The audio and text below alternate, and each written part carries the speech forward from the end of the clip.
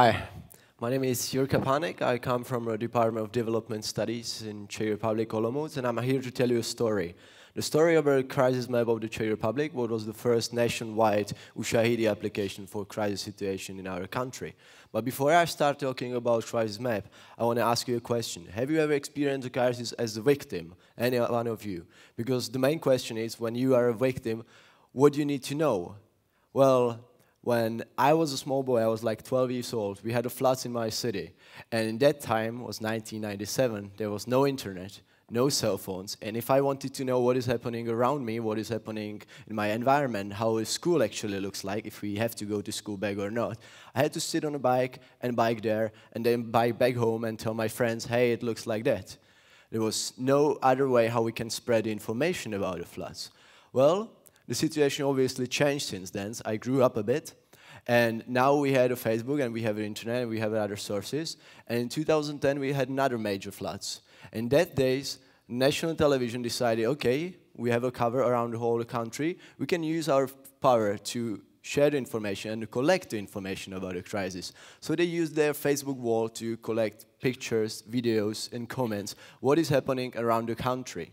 And this was actually the origins of the crisis map of the Czech Republic. 2 years later, they realized they want to put this information on the map. They started a project of crisis map, saying, become the crisis information, report what is happening around you.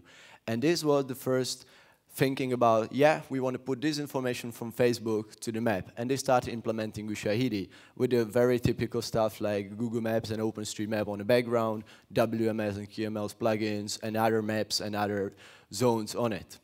And the thing was that the whole Ushahidi application was very typical, as you can see on the other ones, that you have some feeds, either from direct Facebook and Twitter information, or from the news, or from the people, went directly to the team, verification process, analysis process, and then it ended up on the map.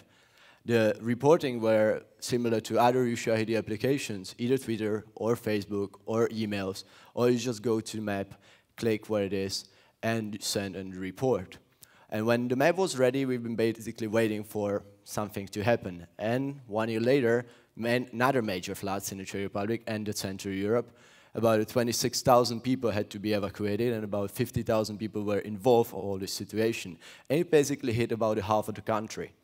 In these days, we had about 10,000 reports from different sources. You can see how the sources were distributed. Out of these reports, 2,000 of them made it to the final map. And this was done by 14 volunteers and 5 employees of the Czech television and the country.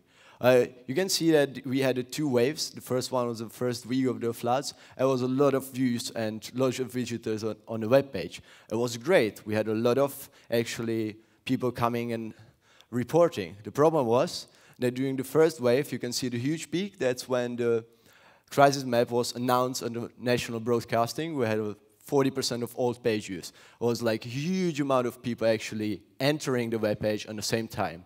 And if you're from IT, you know what happened. The servers went down. Yeah, well, they went down for a few hours, and this map was not available for its users.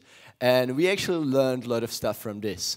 And I want to share what we've learned in the second half of my talk. Well, the evaluation is that what you see behind me is a spatial distribution of the reports. And you see the peak in the middle of the country as a highland. There were no floods.